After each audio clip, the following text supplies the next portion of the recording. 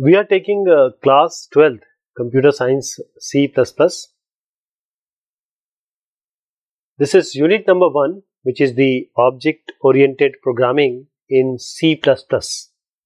C++ is an object-oriented programming language. We are taking the first edition, that is the chapter 1, the revision tour of class 11th. Whatever we have learned in class 11, we'll try to revise it so that we can get on to the advanced things in C++. Keywords. What are the keywords? See, a programming language always have certain words which is known to the compiler. These are reserved for them. So keywords are nothing but the reserved words that has a special meaning that conveys to the compiler. A compiler understand these by certain way. So these are the reserved words for special purpose doing something, and it should not be used as an identifier name. For example, if. You can use if, right? But since if is a keyword, you cannot use it. You will be tempted to use keywords like this, do, but these are keywords. Identifiers. So these identifiers are the names which you give, because you are going to use variables, the function names, the arrays, the objects in the classes, so there will be various names. For that, you need to have certain way to identify them, and identifiers does exactly the same. So it may contain the digits, letters and underscore, but it must begin with a letter or an underscore. You cannot start it with any number or a numeral. C++ is case sensitive. That means if you write uppercase, it will be very different from the lowercase. So a keyword cannot be used as an identifier as we just indicated. So there are certain valid identifiers which I can discuss, which is this PEN time 580. All these are valid because it is starting from the underscore. They are using alphanumeric, but they are not starting from the number. They should not start from number. This is the only rule which needs to be understood. The data types in C++. Data types are what? For any data, what kind of space you will need in the memory, and there are certain operations which can be tried upon or operated upon the number of variables and identifiers.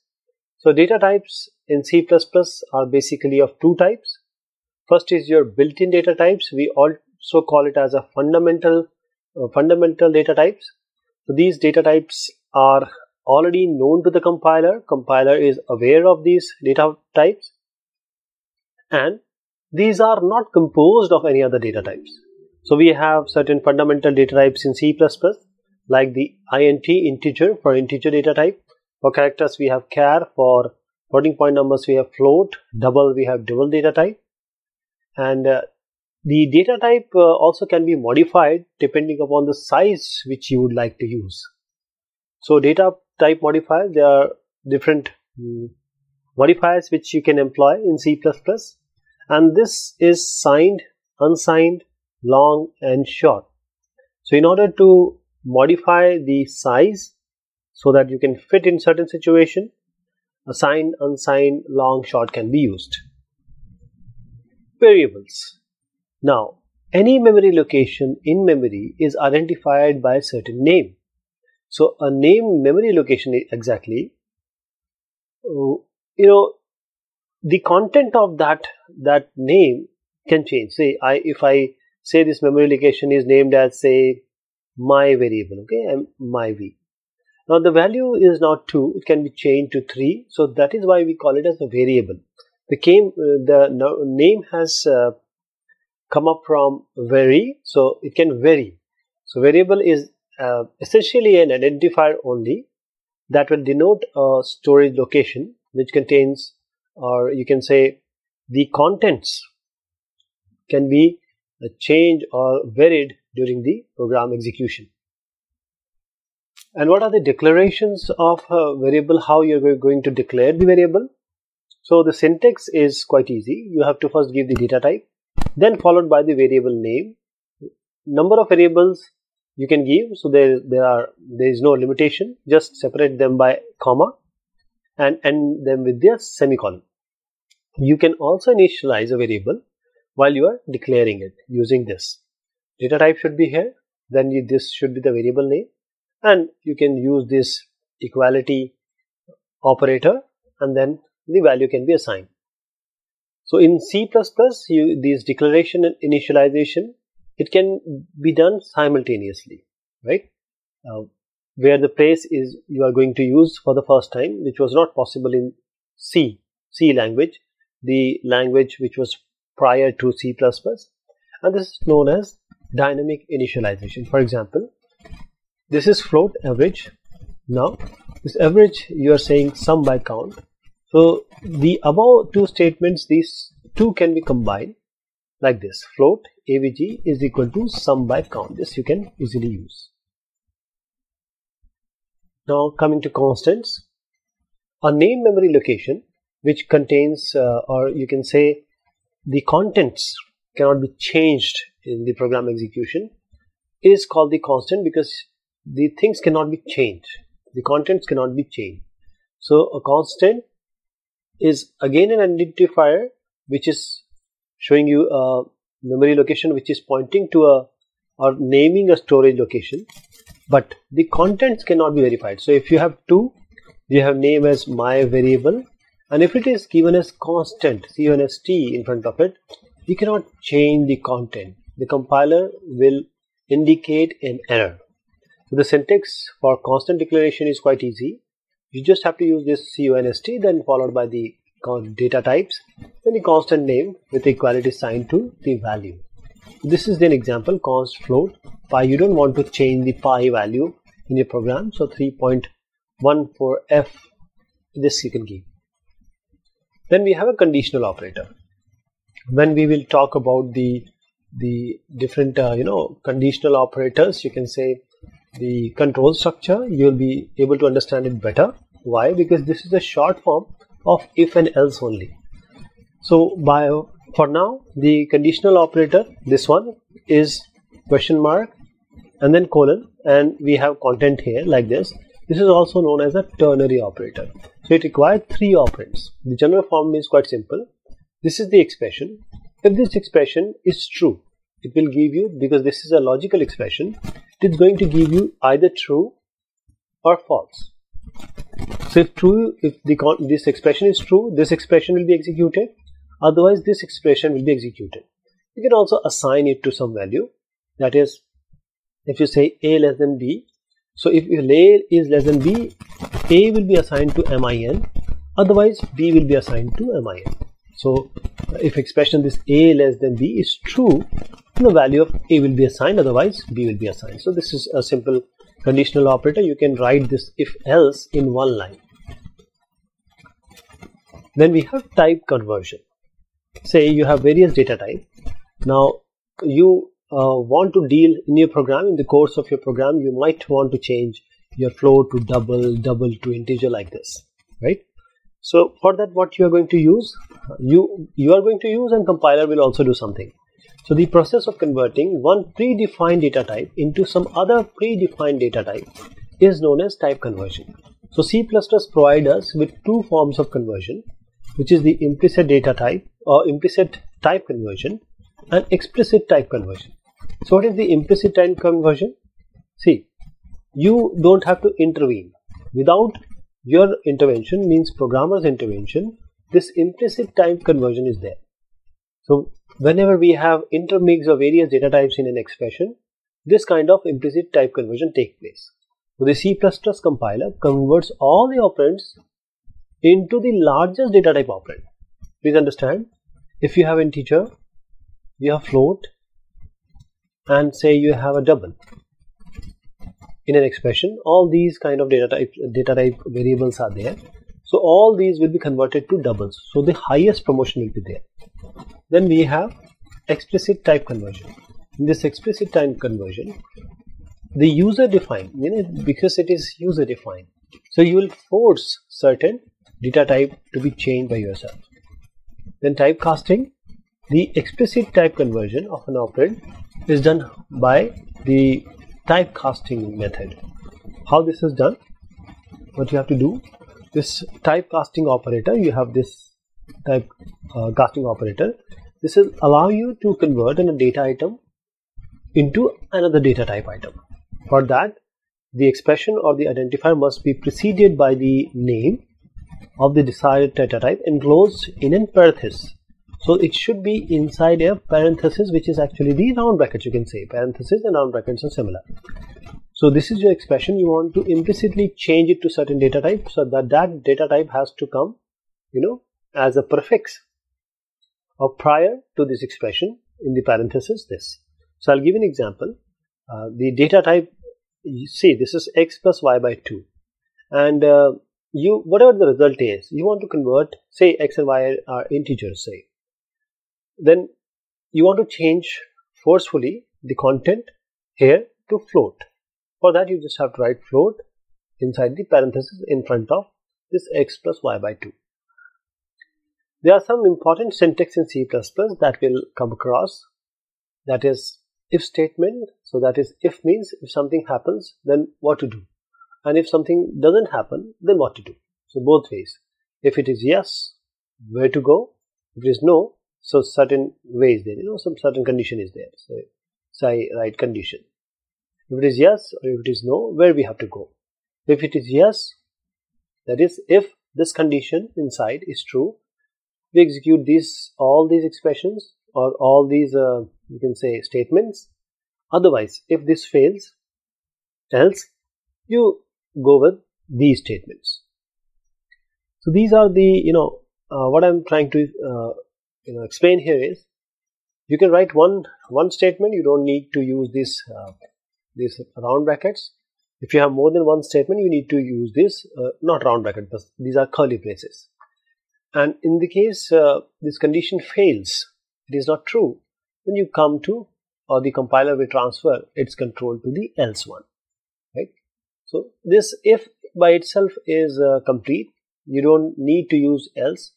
You need else only when you want something to be done when the condition fails also. Then we have if else if ladder. That means if certain condition is met, it is okay. If it doesn't meet, then you want to check for another condition. And if these two conditions doesn't meet, you want to check for certain other condition. For that, you use if else if ladder. For that, you just write else if. That is, you take if and else. If else construct will be something similar to what we have learned about if else. But because if checks for something, and if it fails, it checks for something. But here we want to check for some other condition also. For that we use else if. That is the condition 2. Likewise we go. And finally you can have else, or you can not have else. This is optional.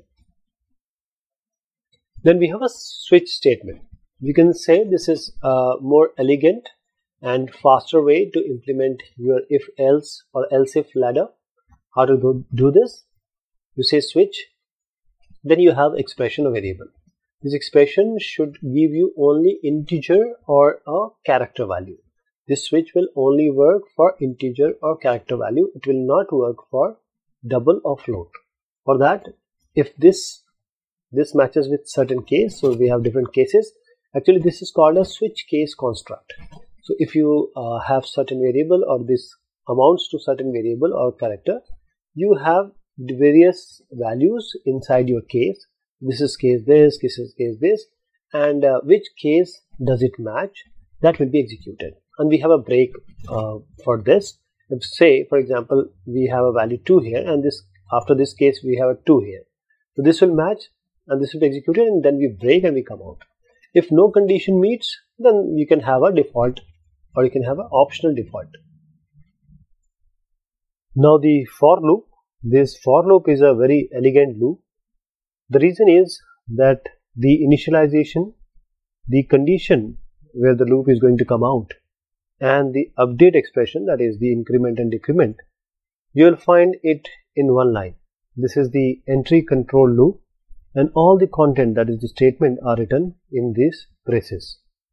Then we have while loop. While loop again is the entry control loop, and we have the loop condition here, loop body. This initialization has to be written above this while loop, and the update has to be done somewhere inside. Do while loop. Do while loop, unlike the for and while loop, though do while loop is exactly similar to for and while, but just one difference, that this loop is the exit control loop. That is, the condition is checked after once, at least once, the do while has taken place. So loop condition is here. So do, then while, inside this brace you write your statements here. Break statement. And one more important thing is, when we are dealing with the loop constructs or control structures, we need to come out. Means looping is done again and again, iteration is done again and again, but at some point we need to come out, or at some point we don't want that loop to run. For that we have this break statement and continue statement.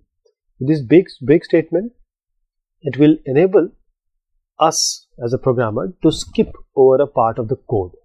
So a break statement, the innermost loop is broken. That is, you come out of the innermost loop.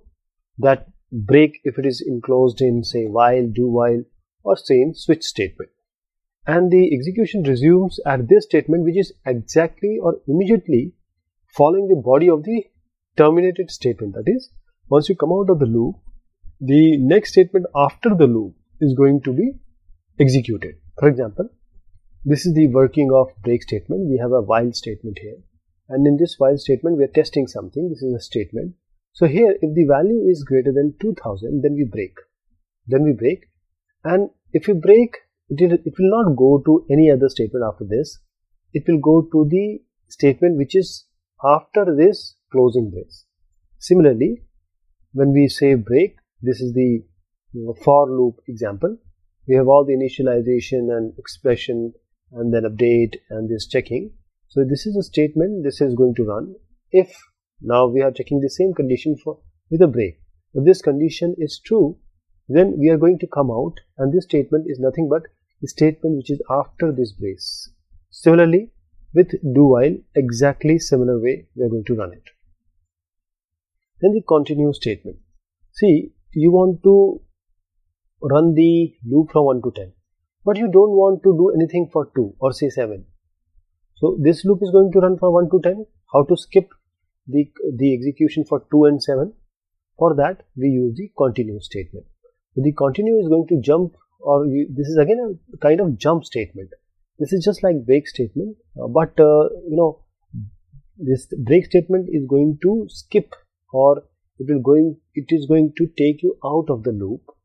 But continue will not take you out of the loop, but it will continue the iterations or the looping. Only that part at which this continue is applied will not be executed, or anything which is after that continue will not be executed.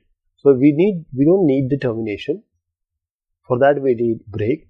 But if you just want to go to the next iteration, we use the continue statement. So this is the example of the continue statement. We have a while here, and this is a statement. This is a if condition. So if condition is true, and if we go to continue, we just don't go to this condition or this statement. We go to the next iteration. We don't come out of the loop. I hope you got the idea. This is same for and do, that if this condition is true, we continue. That means we just skip the part after, or anything which is after continue and before braces, we just skip them and again go back to the next iteration. Similar with the do while operation. So this is the first part of the revision tour of C++ of class 11th. We'll be taking one more. Till then, thank you so much and take care of yourself.